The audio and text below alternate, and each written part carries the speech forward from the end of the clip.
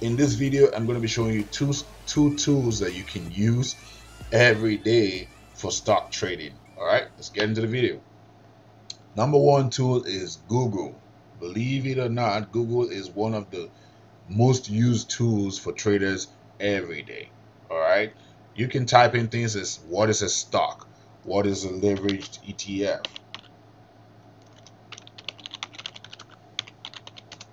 You don't need anybody to tell you what a leverage ETF is. You have it right here.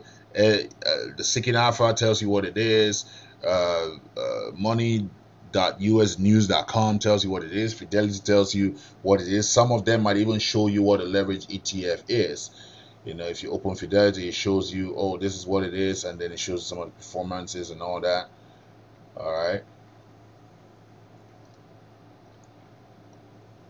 Over here shows you that as well. All right. So Google is a very, very essential tool for every trader.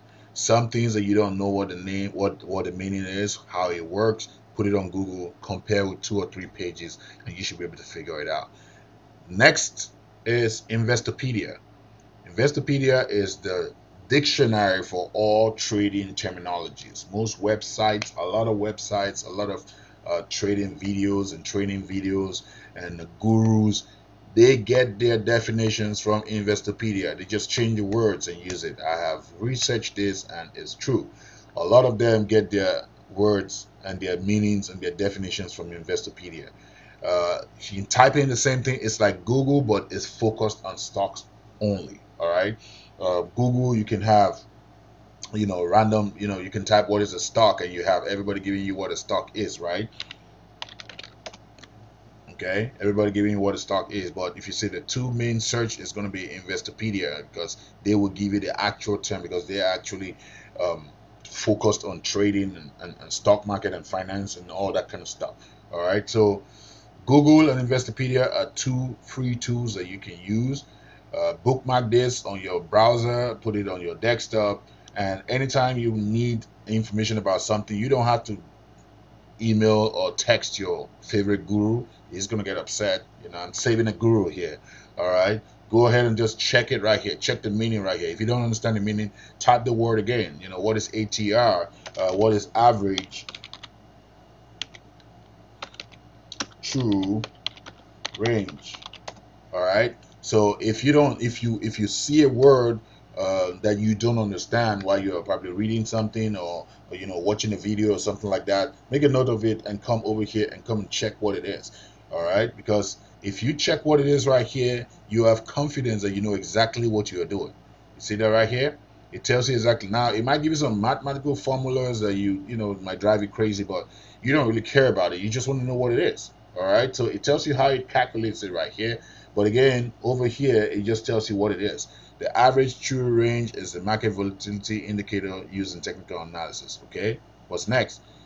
It is typically derived from a 14-day simple moving average series. So now you know it's an SMA 14. It tells you the range on the SMA 14, right? And the next thing it tells you is when it was originally developed. Now you can go down and say how to calculate, and then if I tell you, okay, what does this tell you? That's how to use it, and then it tells you how you can use that. All right, how you can incorporate that to your trading. Examples of how you use it is this. Limitations is this, and then it'll tell you all the articles that it was sourced, and it'll tell you related terms. So I hope I've been able to save a guru here. I hope you have learned something.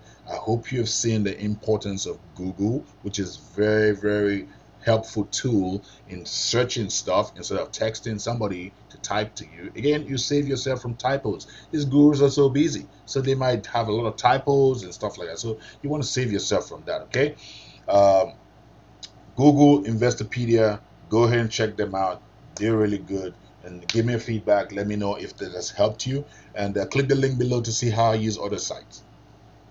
Hey, don't forget to leave a comment. Subscribe to the channel if you are not already subscribed. Leave a like to help our YouTube algorithm. And check out more content in the description below. Thank you for watching.